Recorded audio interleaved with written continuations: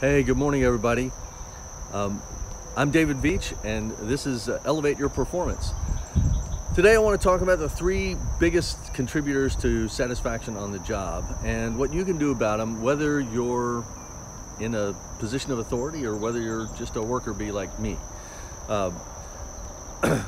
Meaningfulness, awareness, and responsibility are the three big contributors. Meaningfulness means you get some kind of higher purpose out of the work that you do. Awareness, of course, just refers to how much you know about what's going on around the workplace. And then responsibility is a little bit trickier. Responsibility, studies show that if you feel like you are responsible for people or your workplace or managing things in the workplace, you typically report higher levels of satisfaction. But what we're really after are feelings of responsibility that contribute rather than actual responsibility. So you don't have to be in a position of authority and actually responsible for anything if we promote those feelings that you are responsible for your own workplace. That makes a big difference. Okay, so to increase feelings of meaningfulness, what you need to do is attach the work that you do a little bit more closely to your customers. If you can identify a person and put a face with that person and know the impact that your product or service has on that person or the contribution you make to the final product or service, then you'll be able to report higher levels of satisfaction, typically.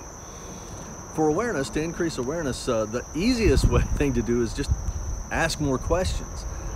So if you have more meaningful conversations, you'll typically be more aware of what's going on. But maybe an easier way is to take the goals of your team and your division or your department or your company and put them on a board, either a digital board or a physical board, and make sure you see it every morning before you start work. But it's not just the goal that matters, okay? So that's the kind of expectation.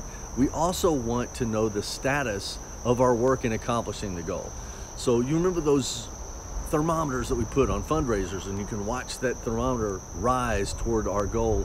It's the same thing. And you know how good it feels as you see you're making progress. So that's what we're trying to do. I want you to be aware of our progress toward those goals. And finally, responsibility. To get more feelings of responsibility, solve a problem.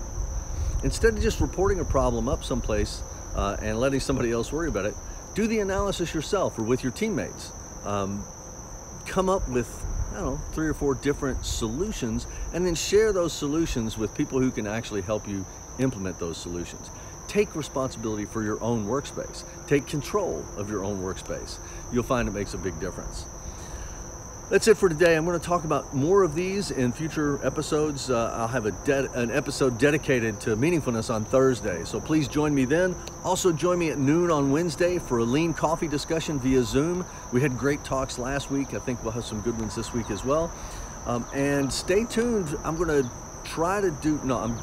do a webinar on Thursday afternoon as a trial just to practice, and you're welcome to attend for free.